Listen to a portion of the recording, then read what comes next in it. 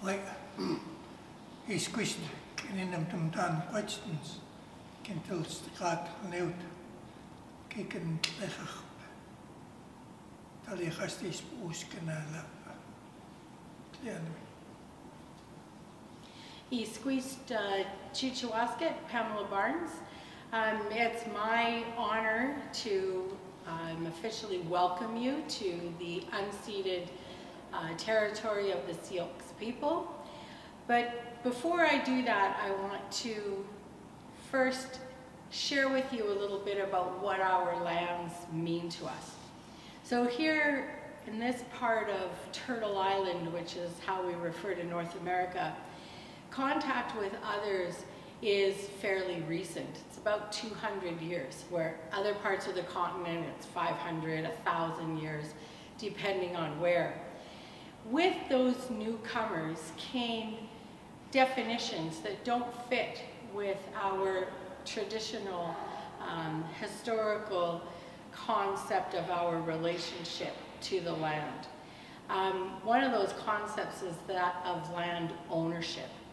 We don't see ourselves as owners of the land in the same European or Western concept. We see ourselves as borrowing these lands from our great, great, great, great grandchildren.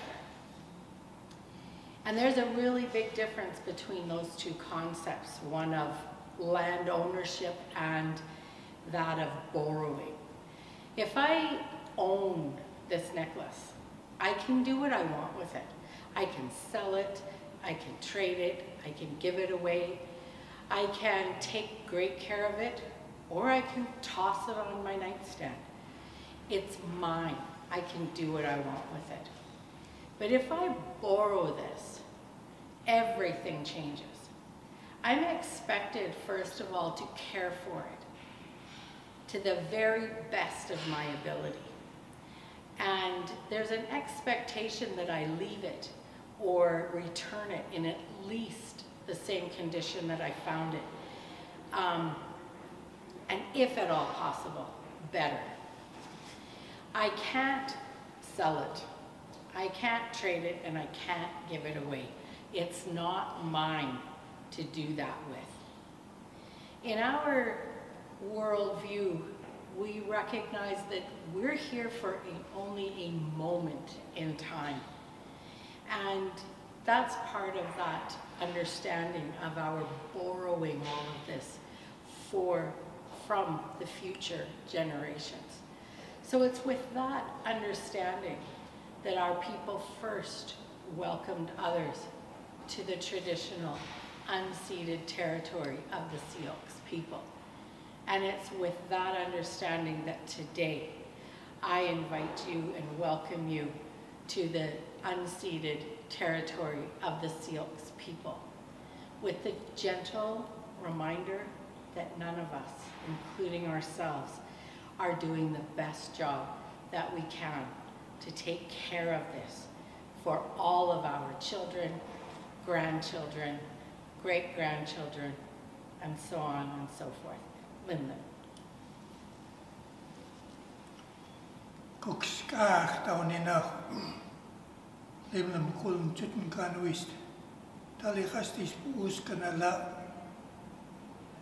smistim tatska kenmi khapstim isin qailstet why apanas khalkhalt why isktum why chkichki ichalt ismekt is het tali hastikal tam khulautet why is naksil why wistis ulusami het te jayatstem te spikalt wichem te spitlem uslapna why pecham ikel stikelt ikel nkwasti ismekt wel tali hast koala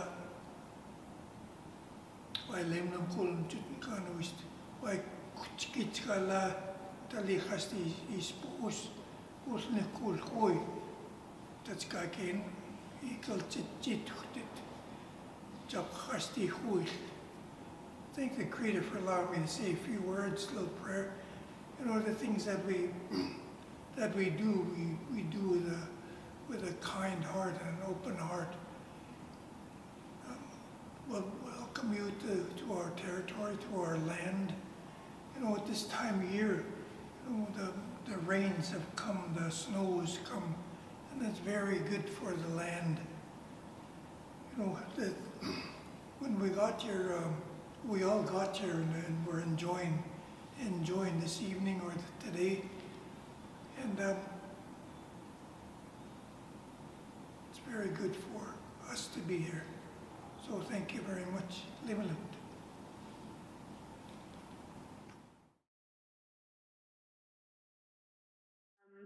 Thank you so much, everybody, for joining us. It's so nice to see everyone turn out for this wonderful talk. First of all, on behalf of our board of directors and staff, I would like to thank you all for joining us. My name is Victoria Verge, and I am the education coordinator of adult programming here at the Kelowna Art Gallery. And before we begin tonight's talk, I would like to acknowledge that the land on which the gallery stands is the unceded traditional territory of the Okanagan Silt people. Now, today, the Kelowna Art Gallery is pleased to introduce to you Melanie Daniel, and she is the artist behind our current exhibition, Goin, Where the Climate Suits My Clothes.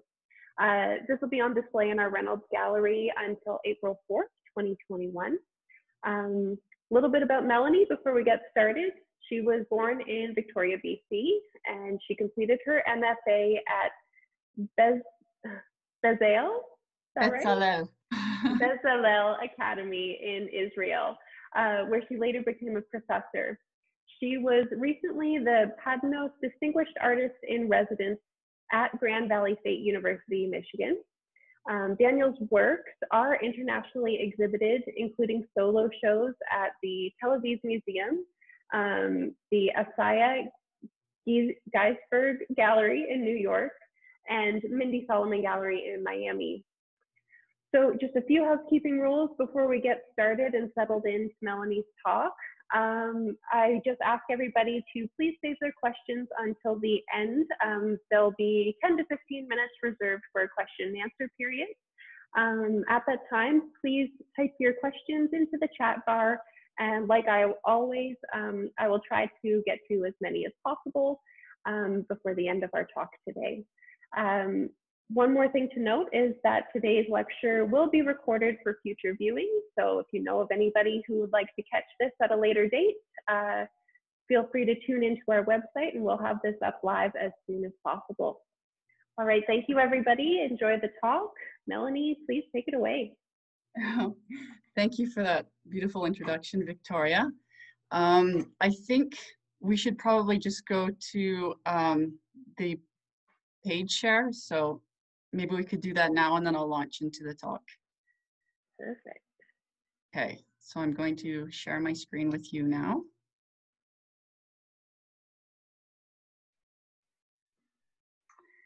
So when I was preparing this talk, I wondered where I should begin. Should I start with images of melting icebergs, the aftermath of a hurricane, harrowing images of drought and starvation, wildfires in the Pacific Northwest, clear-cut logging in Canada or Brazil?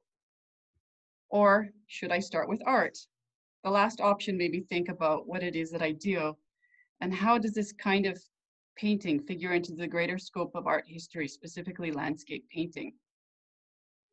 It's now the year 2020, nearly the end of 2020, and this being a postmodern era, art no longer supports a specific canon or school of thought.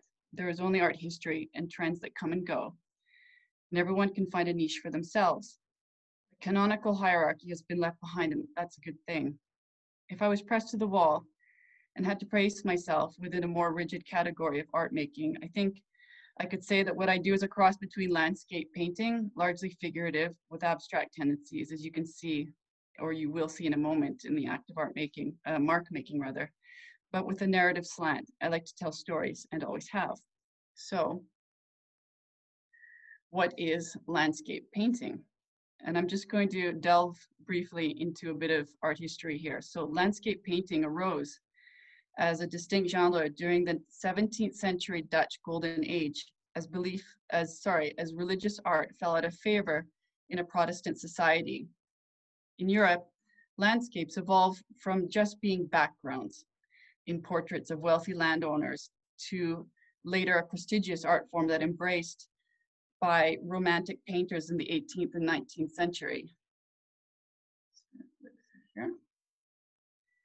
These romantic painters invested the natural world with allegorical and mythic significance in reaction to scientific advances of the Enlightenment. Later, landscape painting began to dominate American art in the early part of the 19th century with glorified images of a vast, unspoiled wilderness that reflected a nation whose identity and belief in its boundless prospects were deeply interwoven with its natural environment. As the American frontier was pushed further westward, landscape artists chronicled the disappearing wilderness and the price of modern progress. For example, the painters of Hudson River School, with Thomas Cole as one of the predominant players in the latter half of the 19th century, created works of very, very large scale that attempted to capture the epic scope of the American landscape that favored contemplation of natural beauty. Other Hudson River School artists created works that placed a greater emphasis on the raw, terrifying power of nature. Thomas Moran's painting of the Yellowstone River in the 1870s actually helped to persuade Congress to set aside the Yellowstone area as a national park. So even then, we were starting to see a kind of activism or pseudo-activism in art that was happening in this latter example. I should probably mention that I suppose the Canadian equivalent of this would be the famous Group of Seven and is currently being shown at the Kelowna Art Gallery. So privileged to show right next door to them. My heroes, the artists I look to, are younger still. They include Dana Schutz, Lisa Sanditz, Laura Owens, Daniel Richter, Peter Doig, Neo Rausch, Jules de Balincourt, and the list is long. And I'm mentioning these artists not to simply drop names, but to reinforce the idea that art always begets art. It always comes from somewhere else before it goes through an artist's personal crucible. And the artists I've mentioned here are just some of the painters who have really influenced me. And they are all artists who use the landscape to some degree as a stage for examining contemporary, personal, political, or historical issues. I'm just going to take you aside for a second just so we can look at that, the works of the artists I've just mentioned. So these works here are by Dana Schutz. She's from New York, gestural narrative figure paintings. And I'm quoting her now. She says, "My paintings are loosely based on meta-narratives. The pictures float in and out of pictorial genre. Still lifes become personified, portraits become events, and landscapes become constructions." This is Dana Schutz. I remember when I first saw her paintings many years ago, it just really blew me out of the water. And I think she changed a lot for many of us when she rose to recognition. This is Lisa Sanditz, also a US painter. She explores the relationship between the natural landscape and commercialism. Her vibrant use of color and expressive forms create richly detailed works that look closely at production, urban development, and globalization.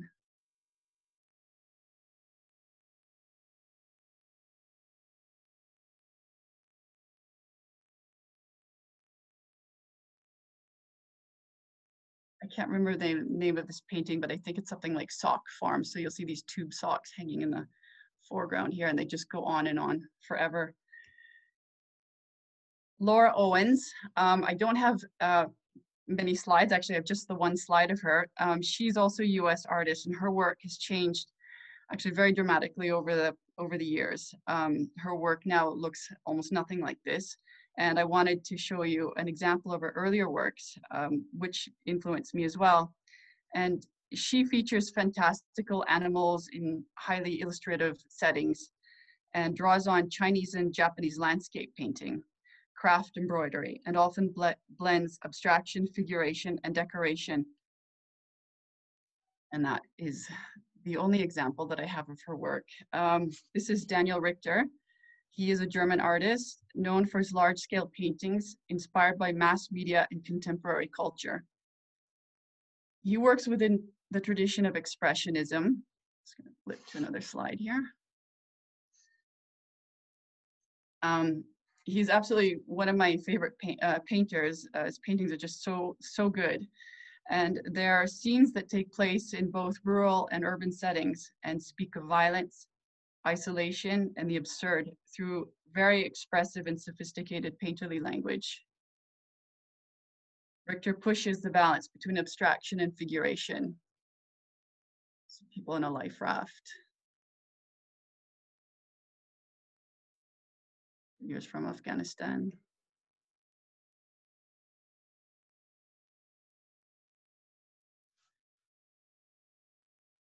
Peter Doig. I know Canada has claimed him, but he was born in Scotland, moved to Trinidad with his family, then to Canada, back to the UK, and then I believe finally he returned to Trinidad. His paintings are characterized by their equal focus on both landscapes and figures, fusing art historical references and personal references. His works are both snapshots of his life and still universally relevant. He uses photos as references, but they're never derivative. That is to say, he never allows himself to become a slave to that image, and they don't look like paintings that are trying to look like photographs. He's fiercely eclectic, and there's just so much detail and mark making in his works.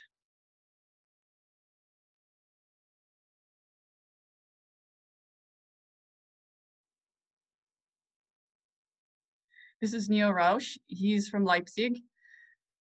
Very enigmatic compositions with eccentric iconography of human characters, hybrid animals in oddly familiar looking but very imaginary settings. And they don't seem to belong to any particular time. It's like they're caught in a kind of time warp in different planes of existence.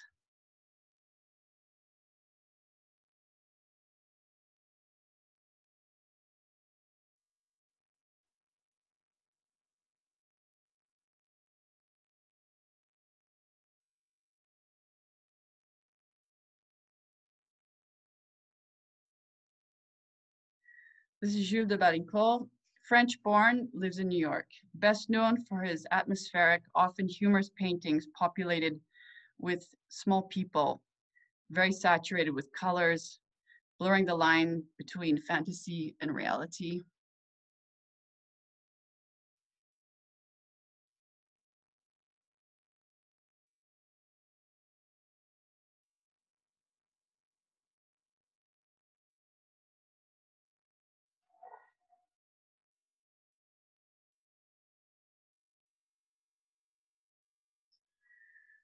So this is mine, and I'm going to show you quite a few slides. My paintings haven't always been about climate change, but I've always relied on landscapes, mostly imagined landscapes, to play out subjects like, how does it feel to be an immigrant or a stranger in a new land? Or what does war and terrorism feel like? Or what does oppression look like? I grew up in Canada and have traveled quite widely and have lived in Israel for 25 years. And another subject that I have explored is, can landscapes be a place to stitch together conflicting identities and so on? Some images now of my own works that relate to these subjects, and let's have a look at them now. This one's just called Disco Hybrid. This was from a group I called Peacemaker, written peace as in piece of cake, not peace as in not war. Combines Islamic geometric forms and Canadian natural elements. it's like quilt making. So I'm patching two very different cultures together. And I think all immigrants feel torn and divided, no matter where they land or where they come from. This is called decoy. So it very much looks like, I guess, a kind of embroidered surface. All of these arabesque type patternings. And if you'll notice at the bottom left, or sorry, bottom right-hand corner, there's, it almost looks like cut out of a plywood deer-shaped image that's just propped up by a piece of wood. So I guess that would be the decoy, but it's sort of tongue-in-cheek about, I guess, the act of painting, but also the issues I mentioned before about shifting identities. This is called nargila, or a water pipe. So we've got this Canadian-looking forest with a water pipe placed on a wooden stump. And this is just simply called canary. So if you look closely, there's a little yellow canary there, sort of camouflaged, perched on a wooden branch. Now this is from a completely different group of paintings. And I normally work in groups, so very large groups of usually 30 paintings per group. And they eventually become exhibited, not all of them. So I'm just showing you small samples from each group. So this one is from a group called After. After is actually a British military slang that Israelis adopted, which refers to military leave or rest and relaxation. And I was thinking of a situation after a lasting peace treaty, or the reverse, a total war, in which we see these reservist soldiers, naked, unarmed, and not doing much, just hanging around. They all have these identity tags on their necks. So this one is just called Coordinates. So if you look, it's quite different than the images that I just showed you. And the picture is made up of zones, patches. This one just has two young reservists leaning against a sheikh's or sheikh's grave resting, called Shin Gimel. This is just an installation shot where I did an exhibition at Noga Gallery in Tel Aviv, just to give you an idea of scale. And this is called Fields in the Valley. So nice, idyllic looking view, farming fields and so on. But if you look closely, there are these cubes or these blocks that are quite typically seen in roads connecting cities to, say, Palestinian territories in that part of the world. So they're just these massive concrete blocks that are impossible to pass.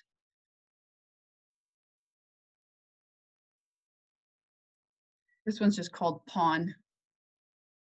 So a kind of Shangri-La, soldiers standing under a makeshift shower in the desert.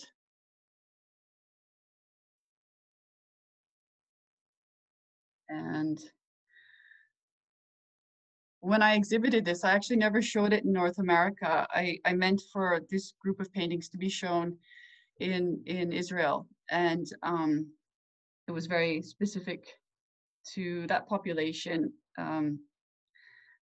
Oddly, when I showed this, I had a lot of people approach me, and there was a kind of a great divide between men and women. Women saw these paintings as a kind of anti-war statement, and men recognized it as a almost like a getaway from their daily lives and wives and families, and kind of a camp or a getaway.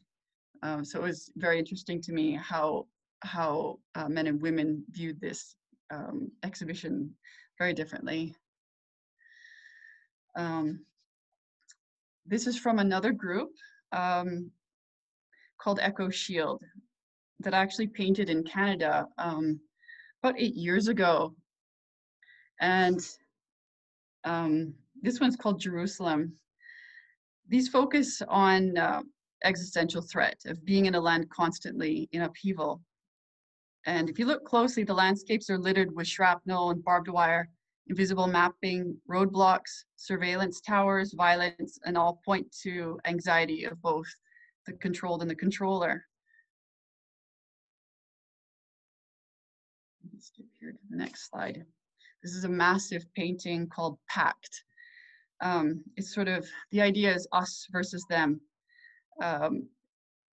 It looks like it's upside down, so that sort of phallic looking thing in the center of it is a surveillance tower. It's concrete. So what I did was just paint this and invert the same image and painted it using a different color scheme. But you can see sort of flares or walls. It's dark and personal. Clouds are strange, look like holes in the sky. This is called Flag. There is a Star of David in the middle, but it's completely fragmented and broken. And, you know, things that look like maybe flowery blooms could be, I guess, seen as bruises. There's all these calligraphic marks all over the place. This is called gamma charged. That strange geometric shape it's a bomb shelter. So we're quite used to seeing these around Israel. I've spent some time in one or two. In the not so distant past. This one's called Checkpoint. And it's very dense, very dark. There's kind of a push for total fragmentation and obliteration of the objects there. And this one is called Echo Shield. It's a very large work, very detailed, built up, and still has kind of a raw and unfinished quality with this push for disintegration. It's actually the dome inside of a mosque. So the name Echo Shield actually came to me mid-process while I was making this group, and I was thinking about echo. So it's kind of like a shout into space that's returned to the sender, but here it ricochets. So I was trying to translate that auditory effect into a visual one. And then the word shield makes you think of a protective element, which here in this group, it could be a dome. And once it's inverted, it can become a parabolic satellite dish or a rainbow, an oriental arch, or a crescent moon. I'm backtracking a little bit more here to another group. This is from 2010. This one's called Kings of the Frontier, and it's from a group that I did called Captivity Tales, and it's about a sense of dislocation. I think that it's something that never leaves me, and it emanates from my position as a citizen of two new worlds, each one a hybrid existence. And Captivity Tales were exaggerated accounts published and quite widespread during the colonial era. And here, the tales act as a kind of metaphor for my sometimes incomprehension at what a strange land I'm living in, and how identities remain fixed. That means to say, you are who you are, you don't change. And despite, moving to one country or another. And my experience was not one of pure assimilation nor adoption, but just kind of grasping at building borders and defining places. But in these works, wilderness always kind of prevails. So here you'll see these, they're a howling wolf's head, but they're impaled on these sticks that come out of these kind of artistically shaped stands. Now this one, I wonder if I could zoom in for you. It's just simply called Prospector. And I was thinking of the coureur de bois. So this guy, I don't know, I'm not sure if you're getting that zoom in, but his head is just sitting on that stump. This is called Satellite Totem. It's made up of, it's about 1, 2, 3, 4, 5, 6 pieces. 6 canvases, and as you'll see, the eye on one side of the head is a satellite that seems to be emitting a pulse, and the other eye is just this kind of dead and flattened eye that actually is covered with black glitter, but you don't get that in the photograph here. And then the arms are a kind of open, stretched out deer antlers, and the rest of it's just this floral bloom.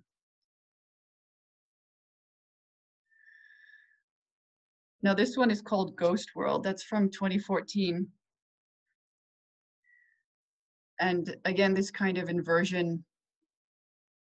So the real world is at the bottom. The ghost world is at the top. This one's called Two Shores Away and Still Sloshing. From a group that I did called Lotus Eaters. It's an allusion to the mythological island dwellers struck with a narcotic peacefulness, slightly Homeric in its reference. And I'm basically hinting at my utopic wish for apathy and a kind of escapism. Here, the world is flooded. I don't know if you can see him, but there's a man towing a dinghy, and he's got a nice cannabis plant that I think is the only thing that he really wants to save.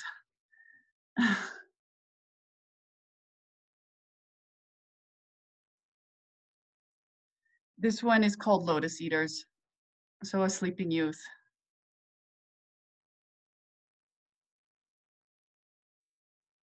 Fool's gold. There are these, I think, 3 small figures beneath that propped up sculpture, structure rather. I'm not sure if anyone can see that. I'm not sure how well these images are sharing, but I'm just keeping my fingers crossed here. Going back further yet to 2009, I made a series of paintings called Evergreen. It was exhibited in the Tel Aviv Museum. And basically I painted my family. And quite often they are camouflaged in forests and tropical areas. Again, this is a kind of yearning to belong somehow, I guess, to assimilate, but also just a kind of fond looking back to my family. So my grandmother actually had an Austin Mini. It was orange, though I painted this one green. And this is called Peacock. So it's actually a picture of me and my son, surrounded by all of this quite luscious foliage and our reflection in the water. I'm blue. And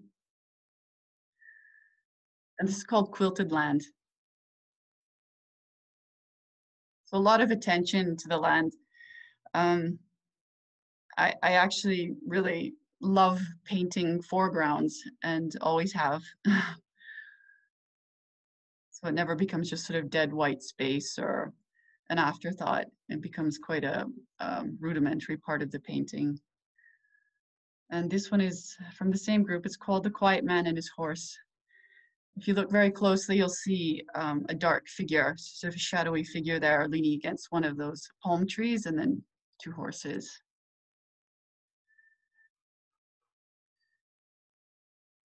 So in the last several years, I have turned my focus to ecological concerns, and it's a subject that has always been relevant to me, but hasn't appeared in my own art making until more recently. These that I'm about to show you are from an exhibition that I did in New York at the Asya Geisberg Gallery called Late Bloomers. So my paintings are scenes that reveal themselves a little at a time, and you see places with people busying themselves in their uncanny worlds. And on the surface of it, there's a feel of paradise or playtime with bubblegum color and 80s teal, swaying palm trees, everything's great. But sometimes there's a kind of a pervading disquiet that lurks in the details. So here we've got this young woman with her tools on her hips, and she's basically built a cow.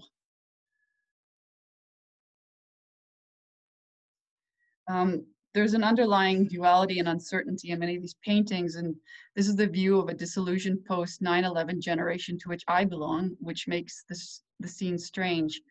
And the landscapes teeter a fine line between utopian and dystopian narratives. And I'm actually terrified at what our planet is becoming. We're on the verge of extinction ourselves. So these works are not just sun-drenched paradises, but about groups of well-meaning people who are trying to make things right. And I would identify with them if they were real people. And I actually try to surround myself with such people in real life. They're often funny or absurd paintings because I'm not very good at painting calamity so directly. And I think they show people performing DIY everything from digital detox to beekeeping to craft work or recycling water with rainbows over them. I look at painters like Peter Doig, whom I showed you earlier, or David Hockney, both painters I absolutely adore. But I think their generation had more faith in the future, that things would turn out okay. And if not, it didn't matter because things just have a way of working out. My generation, Gen X, and millennial generation is far more apprehensive and skeptical. It's just a more complicated world, and it's increasingly difficult to respond to it.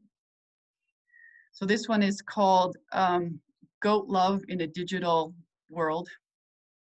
So if you'll notice, there's a little wicker basket. I don't know if you can see my pointer here on the bottom right-hand corner with just digital devices, and then these youth that are trying to care for these goats, feeding them, petting them, trying to get them out of the trees. I think this one's called Hot House Artist. So a youth bent over, painting rocks and placing them around this geodome.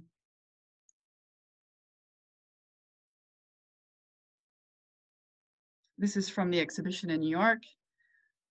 And I also made sculpture for this exhibition. They're now on view at the Kelowna Art Gallery. And they're basically all of the flora that's kind of leapt out of the painting. So they're freak specimens that actually, you know, could exist in my paintings.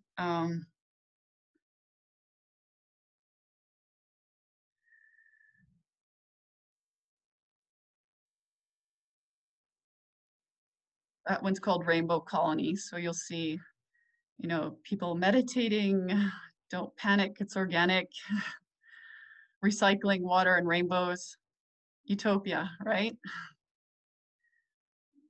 This one's just called Too Late, or no, sorry, it's not, it's called The Queen's Decree.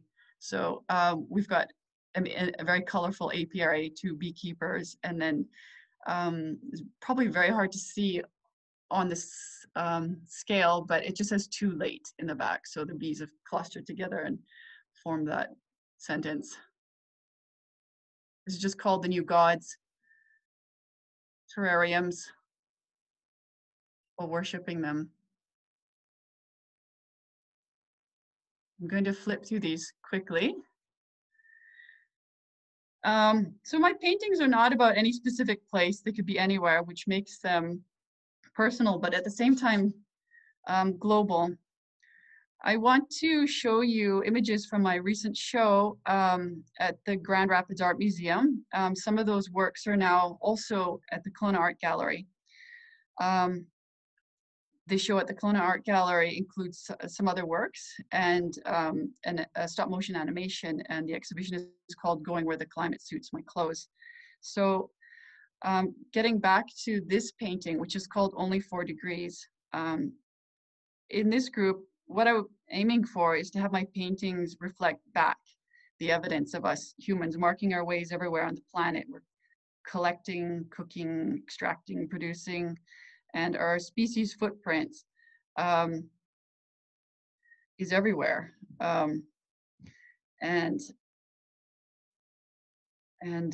Just I lost my train of thought here. So through each of these landscapes, it's radiating the kind of futility and escapism and absurdity and optimism, but so maybe pointing to the potential to change our course and reconnect to the natural world. They're very bright paintings, most of them, a lot of fluorescent pinks. And I think with color being so dominant in many of these works, they take on even a kind of declarative position. And I have to say that I see a kind of chromophobia that runs through much of Western visual culture. Color denotes something lurid or less serious, while the absence or the restraint of color is seen as indicative of a deeper intellectual engagement. So these are the assumptions I detect in the culture at large, but in fact, some time ago, I found a reference to a review by Roberta Smith in New York Times, which she very offhandedly mentions how the absence of color in these particular exhibited paintings, not mine, someone else's, that denotes a seriousness in the work. And this to me is a perfect example of how entrenched that suspicion of color is in Western culture. So I guess I use color because I love it, but also as a kind of confrontational tool in some ways. And maybe it'll act as kind of a shaker, upper, or destabilizing force. So I think maybe I should talk a little bit about the main ideas behind this exhibition. And the title of this work, again, is Only 4 Degrees. So it basically refers to the effects of a 4°C rise in average temperature and what effects that could have on the planet. So few serious scientists doubt that climate change is happening or that it is man-made, but the fact remains that we still have a hard time grasping global warming and what it will look like in the years to come. Ideally, this is just for information, this is, I think it's over 3 meters long. It's a very large painting. And ideally in a painting this size, a painter should scale up and make everything much bigger and fuller rather than shrink things, rather than focus on this like Hieronymus Bosch-like details and figures. But I wanted to load the canvas with the sad detritus of human invention after a hurricane, with the sole figure, as you can see, planted right in the middle there, trying to power his laptop with pineapple energy. Acting alone to rebuild and sustain a world is a chaotic notion and kind of futile. When I give artist talks, I'm often asked when I first became concerned about humanity's impact on the planet. Well, growing up in Western Canada with its vast forests and glacial rivers has left a very deep impression on me. And I'm actually never happier than when I'm outside in all kinds of weather. In fact, I think I'd be happier off as a human being if I were a farmer and not an artist, but that's for a different conversation.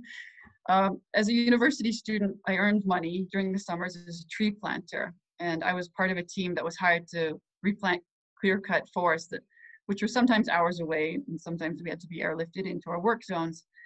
It was the hardest work I've ever done, not only because of the physical demands of planting around 2,000 small trees a day, which we called plugs, but mainly because of the isolation and repetition.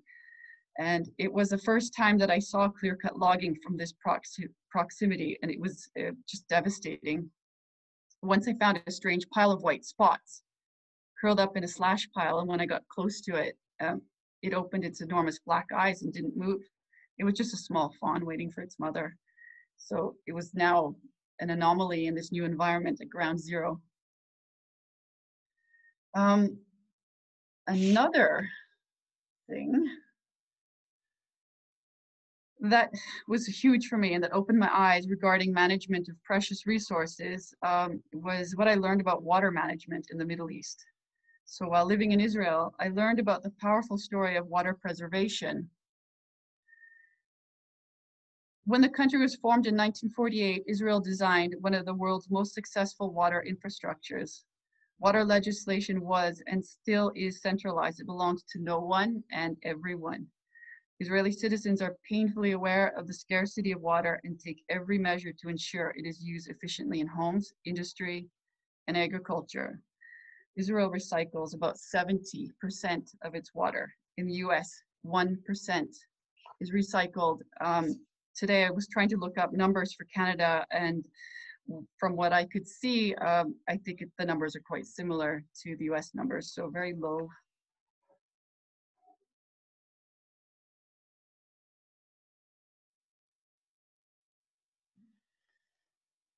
I learned it was possible for governments to harness natural resources using ethical and sustainable models. And within such a paradigm, through education and sheer necessity, citizens become wardens of the environment. Another question that I'm often asked is the places where I've lived. How have they contributed to my outlook in life, and how have they informed my work? Well, just a short aside, before returning to Kelowna, where we are now, British Columbia, my family and I was living in Grand Rapids, Michigan for 3 years. And prior to that, Israel. So I was a visiting artist and professor at one of the state universities there. And I would say that that time in Grand Rapids, Michigan really opened my eyes to something I was exposed to in Canada, but hadn't experienced with as much intensity. And that thing is consumerism. We like to buy stuff. Everything is cheaper and more readily available in North America than in many other countries I've lived in or visited. And while much of the world has acknowledged that we are all in the same boat and we must act collectively to prevent our own extinction, Americans, as well as my fellow Canadians, generally still feel a deep sense of entitlement to use natural resources as a way of maintaining a very high standard of living. This is a dangerous and outdated philosophy, and one which is deeply and historically ingrained in our culture. This dominant attitude stands in very sharp contrast to those of First Nations peoples. There is a common saying among them that we must always consider the results of our deeds on the seventh generation after our own.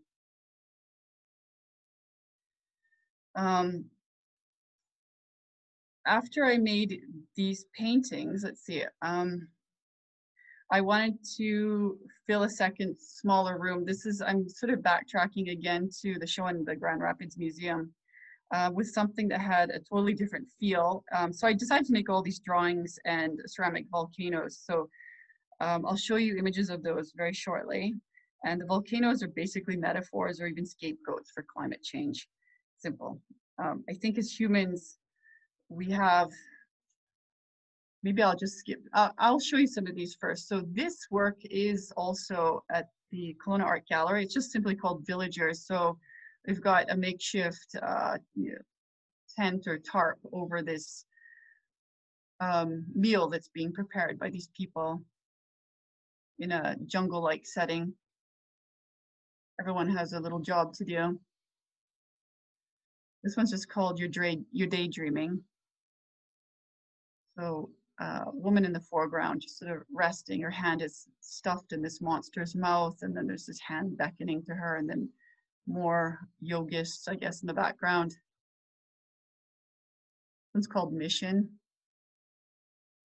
The line in the middle is just because it's two separate panels. It's a diptych. And you'll see a raft, and in the middle of that raft, there's that round object. It's just a tiny globe-like terrarium with a tiny cactus in it, and then these two people just trying to navigate their way over this flooded area.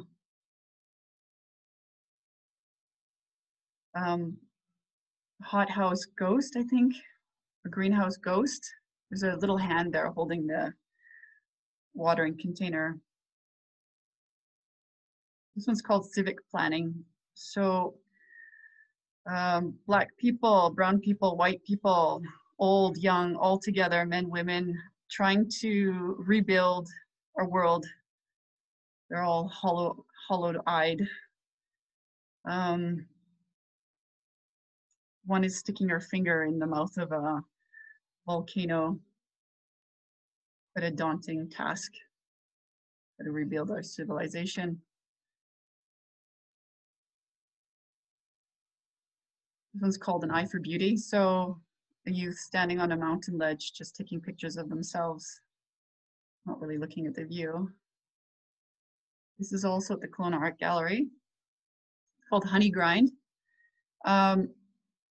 So I'm going to zoom in here. I hope this works for you. If you'll notice, these two beekeepers are quite camouflaged, and they've set up a beekeeping section inside of this abandoned pool, which could have been once upon a time a water park of sorts, and then this girl just riding her skateboard around the edge of it. So drought.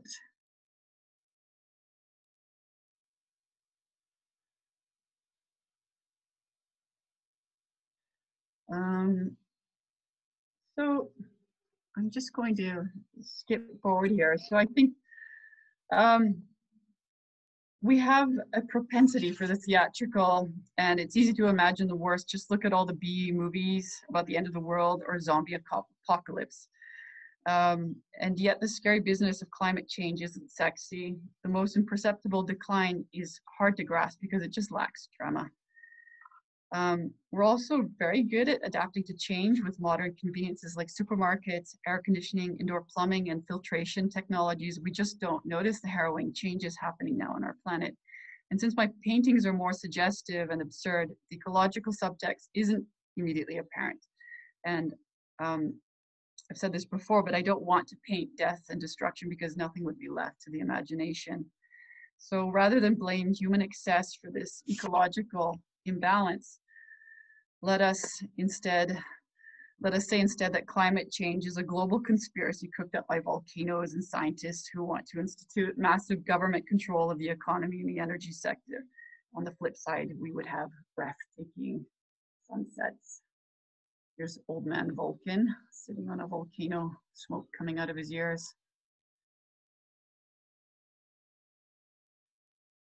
A reveal ostrich with her head in the sand, or woman with her head in a volcano. Little rainbow. These are all handmade paper. Goodbye, sun. Sure, many people in the Okanagan and British Columbia and actually further on saw what that looked like this summer. Go outside, you can't see the sun, don't need sunscreen. Be happy the sun is shining today. And we have the best sunsets. So on the flip side, we would have breathtaking sunsets. And I think I will leave it there. And if anyone, we're going to move now to our Q&A portions. So I'm going to shrink my screen here and get rid of these images. And back to you, Victoria. Perfect. That was fantastic. Thank you, Melanie, and thank you for having me. Yeah, thank you for sharing so many new images of your work. It was so wonderful to see such a vast range and to see those other artists who have inspired you. It's great. So I'll give everybody a few seconds here to think of some questions. If you have anything you'd like to ask Melanie, just type them into the chat bar, and I'll verbalize them for you. Okay. So I did have one question actually halfway through the talk from Peter, and he was asking, what is your definition of painting? So I guess if you could define it, how would you do that? That's a very big question. I could ramble on about this for days. I don't think you want me to do that. My definition of painting.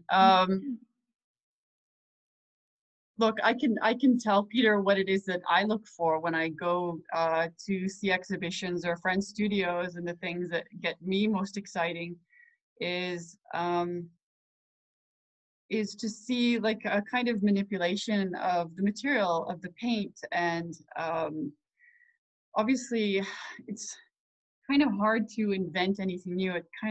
Everything's been more or less done. So I mentioned that earlier, that art begets art. So yeah, there still is room for some level of invention, I think.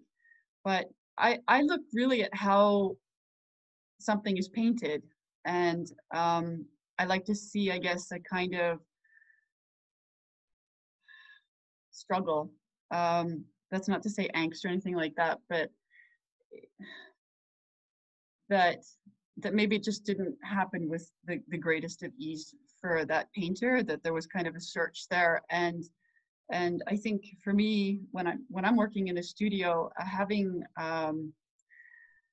things happen and pop up that surprise me, that I can't anticipate or don't plan for, and just to loosen the reins on what, let's say, my original plan was for a certain painting or a group of paintings, and to just let at some point the painting dictate to me what it needs, and to go from there. And that might sound sort of like, I don't know, witchcraft or something, and I'd say to some degree it sort of is, but but I think that's how we learn, just by making tons of mistakes and going into uncharted waters with ourselves and in our studios, and you really can only be yourself.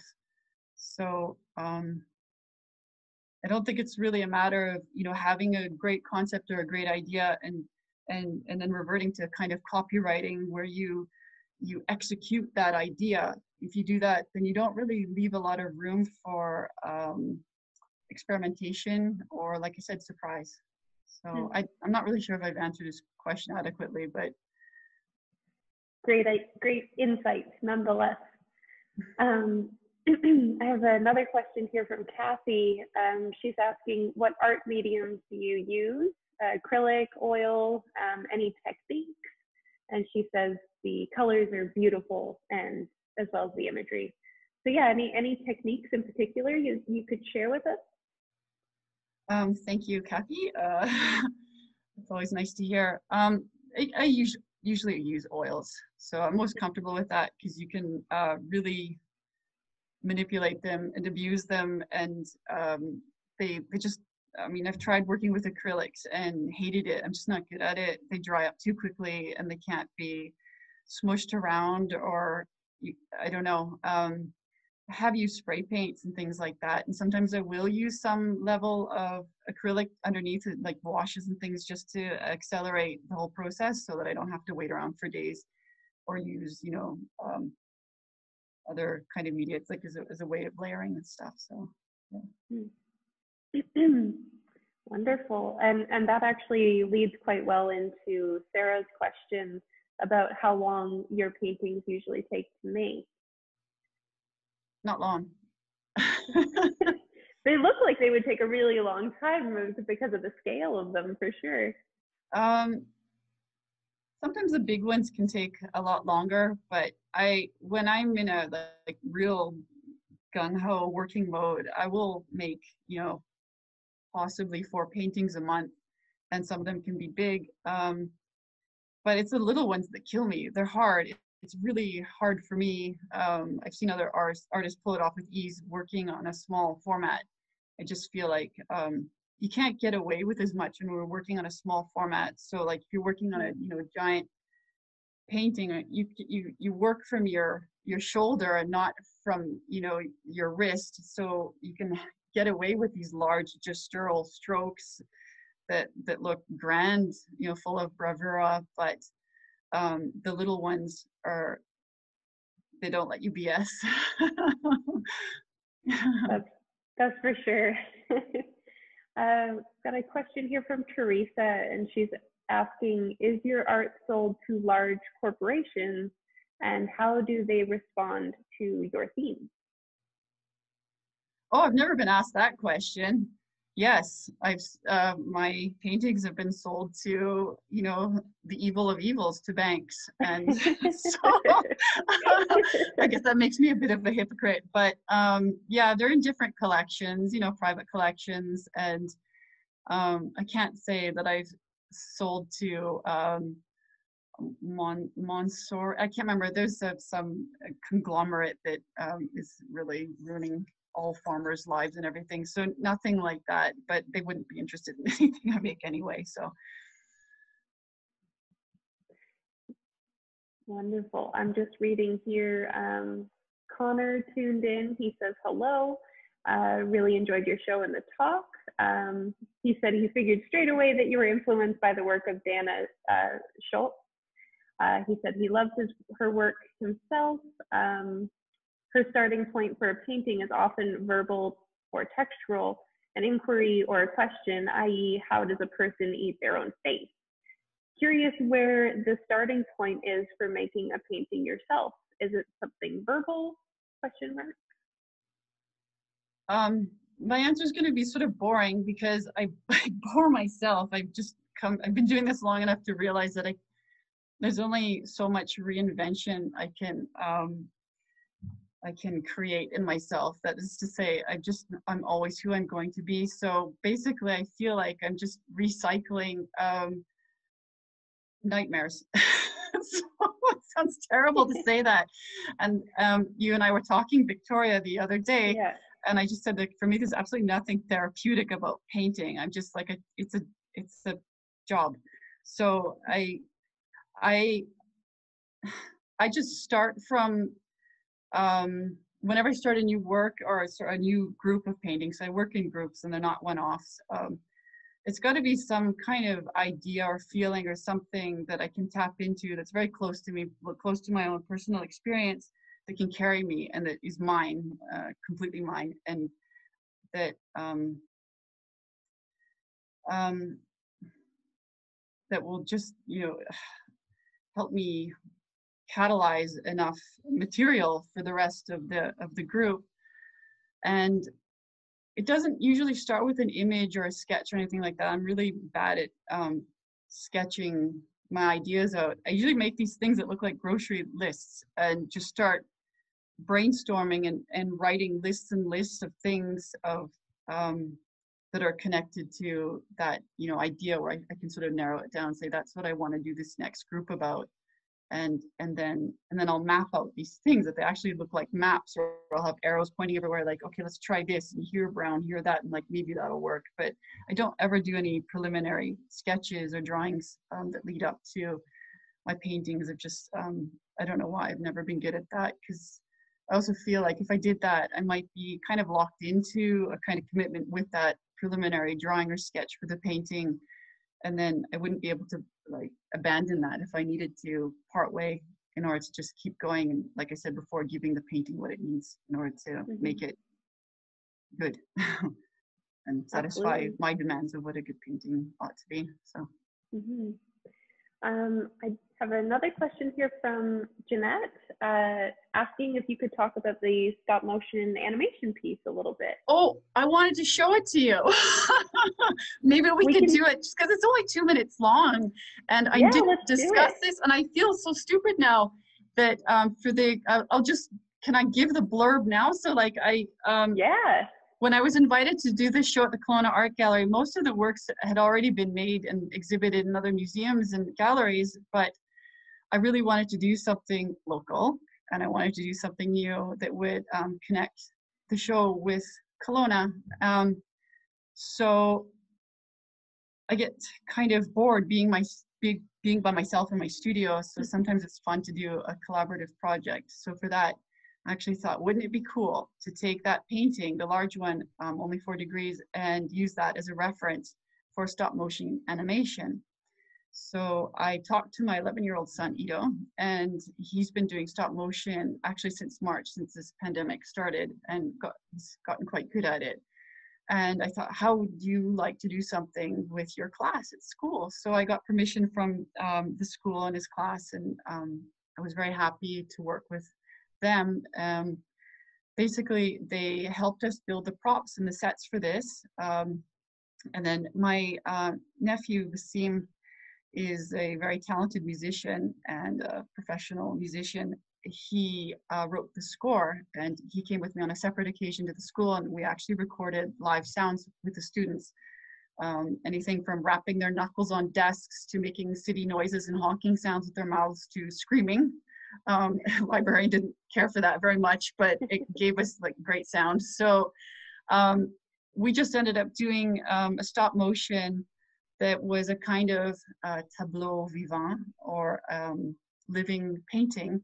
So rather than have actors standing around mimicking what's on the canvas, we turned it into a short animation that's really cute.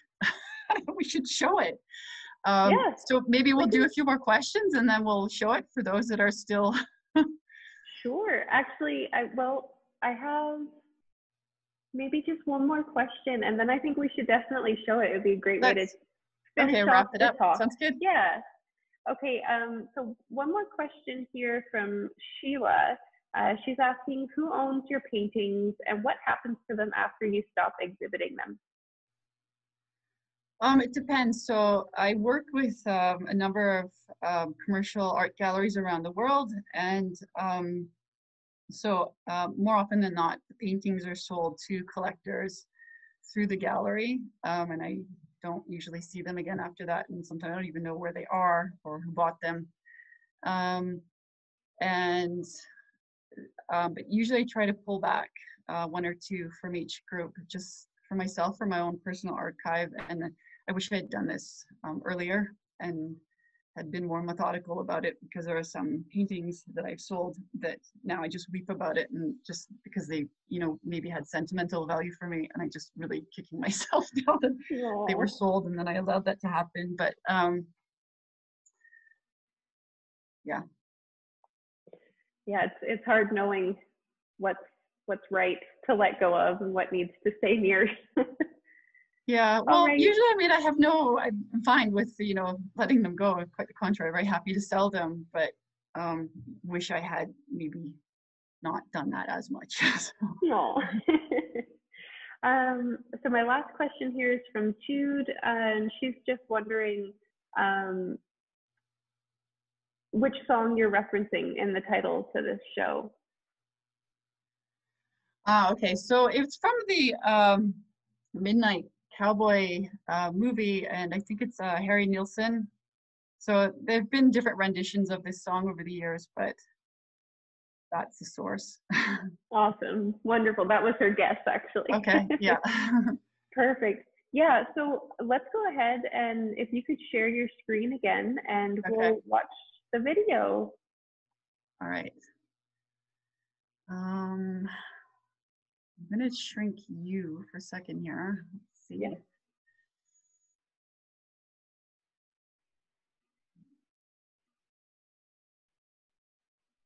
Okay, well, I gotta pause this thing. Hold on.